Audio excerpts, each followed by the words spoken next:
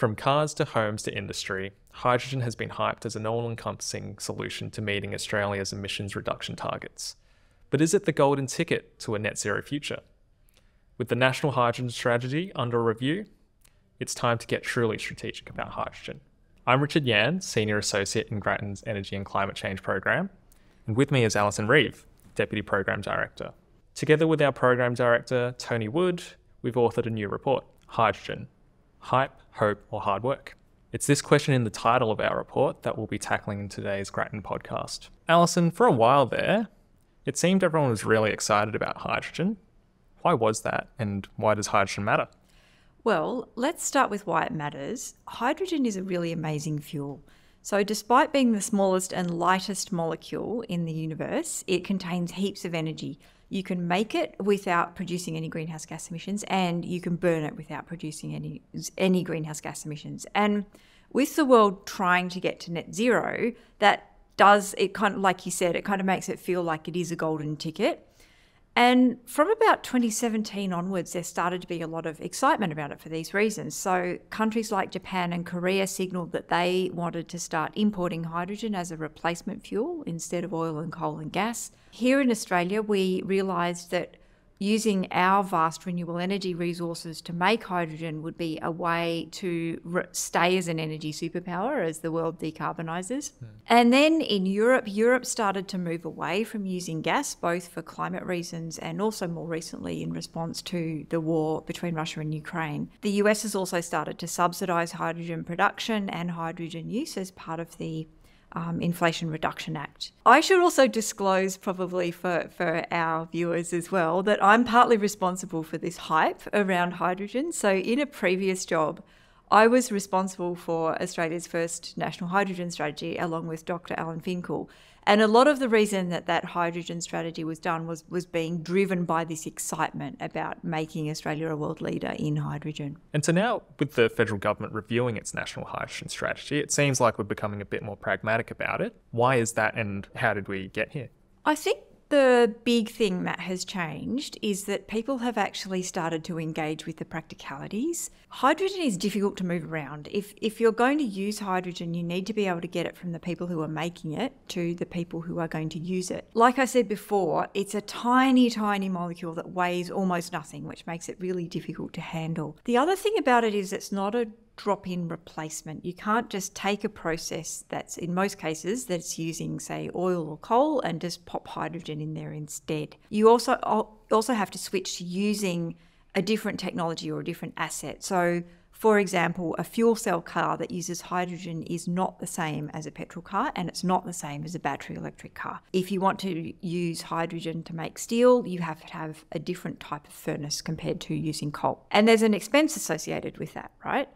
And then I think the other thing that really came along too was that people began to realise that making hydrogen cheap, even if you have vast amounts of renewable energy to use in that process, it's actually really, really hard. Yeah, and that's precisely one of the things that we wanted to elevate in the report. If you actually run the numbers, hydrogen looks to be quite expensive and hard to move around to get to where it needs to be. Just looking at the cost of producing hydrogen, to produce zero emissions hydrogen, you need both renewable electricity and the electrolyzer, which is the device that takes electricity to split water into oxygen and our green hydrogen. Electrolyzers themselves are quite expensive, but this cost is likely to come down over time through deployment and as global production scale ramps up. But we think that the cost of electricity is more important for the cost of hydrogen because it makes up most of the cost of producing a kilo of hydrogen. How expensive it is also depends on whether you take that electricity from the grid, in which case you'll be paying for not just the wholesale price of electricity, but also the network charges. The alternative is building your own renewables, building behind the meter or dedicated renewables. That will get your costs to be cheaper, but that's not something you can just do anywhere. Yeah, that's right. Like, not everyone is going to have the space to do that. And the other thing as well is that you need very, very large amounts of wind and solar in order to create enough hydrogen to replace some of the things that we use industrial fuels for now. And this all sort of adds to the expense, right? I think it's really good that you raise that point about moving it around, because what this will come down to for users is they're going to need to make choices. If you want to be close to your renewable energy source, with when you're producing your hydrogen in order to avoid, as you were saying, the network charges and so on, well, that might mean you're further away from your end user, which means you have to sort of make a choice about, are you going to move the electricity or are you going to move molecules of hydrogen? Now, one of them, you move the electricity, well, you have to pay for power lines, but you don't have to pay for pipes or for trucks or storage and so on. And vice versa, you might choose to move the molecules, but that means, you save on transmission lines, but you might have to build special pipelines, set up the logistics and all of that sort of thing. There's also other factors that come into it. If you're an industrial facility, often where you're located is driven by other factors, like, for example, is it cheaper for you to be near the particular ore that you're using in your smelter? Do you need to be near a port because you're a big exporter? And all of these decisions are going to come into play. And I think this is the sort of the practicalities that people are really starting to grapple with. And the fact that whichever set of choices you end up making, it still looks like an expensive and complicated exercise. That's right. And that's one of the reasons that we say in the report, there are some uses for hydrogen that are just really not worth bothering with or for the government to consciously support. In our report, we put light vehicles and using hydrogen to replace gas use in homes and commercial buildings in that category. On the light passenger vehicle side, we think that, hydrogen fuel cell cars are competing with battery electric vehicles, which have the benefit of logistics in terms of having that existing significant logistical infrastructure of power lines to draw on already. With hydrogen, you'll need a whole new logistical infrastructure to make that work with hydrogen fuel cell cars. On using hydrogen to replace natural gas in homes, we've made the case in a previous Grattan report that was released earlier this year, Getting Off Gas, that heating and cooking in homes and commercial buildings is just much more efficiently, cheaply and cleanly done by using heat pumps and induction cooktops instead. And so, Alison, there's a clear need to be more strategic about hydrogen use.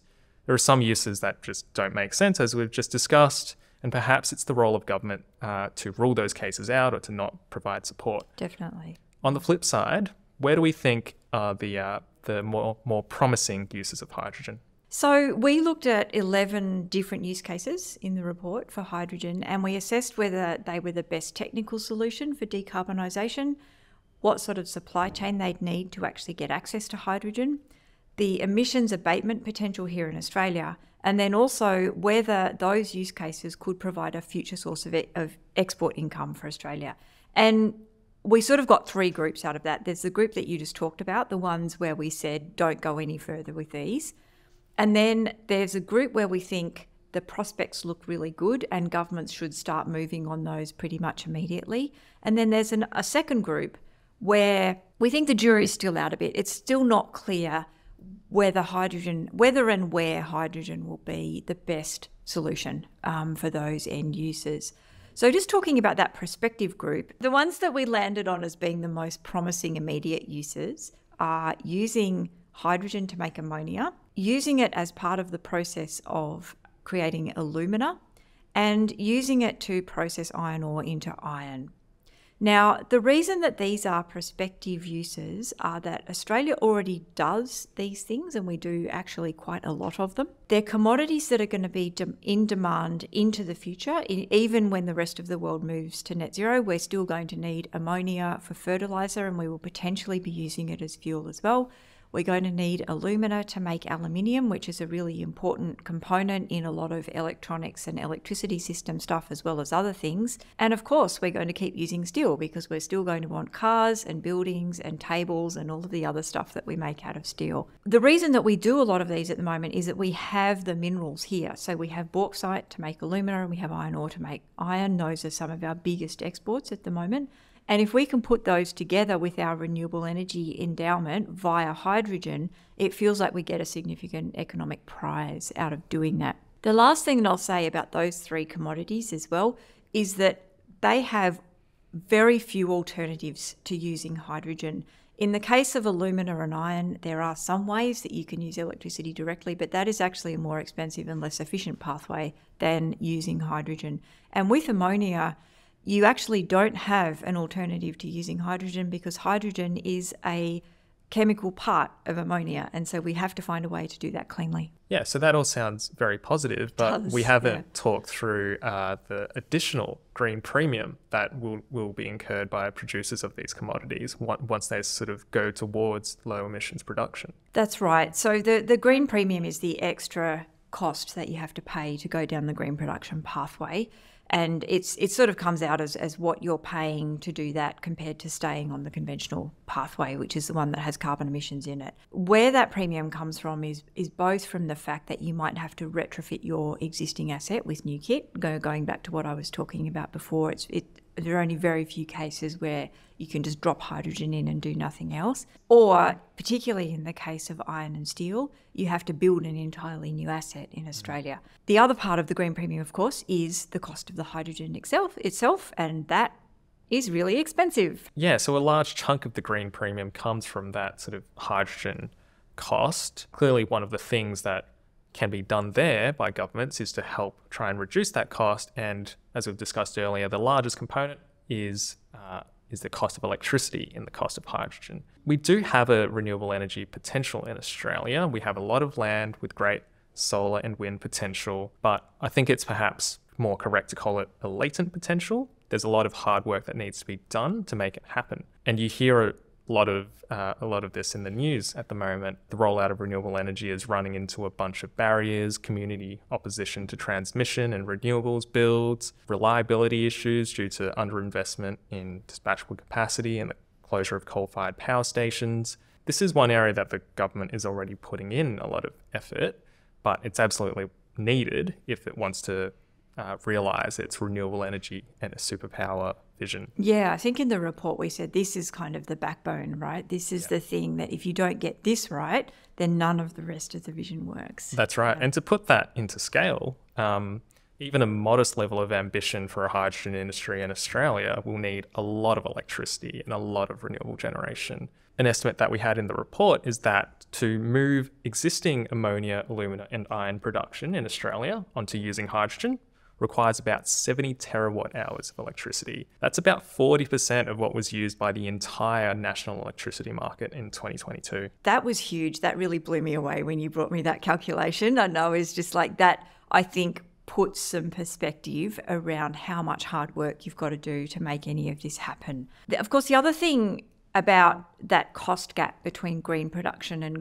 what you call grey production or going down the traditional pathway is the role that carbon pricing plays. So the conventional production methods are going to be more costly by comparison to the green ones if the people who are using those pathways are required to pay for their emissions. The federal government safeguard mechanism now does require large Australian industrial facilities to pay for their emissions, but the price it imposes is pretty small.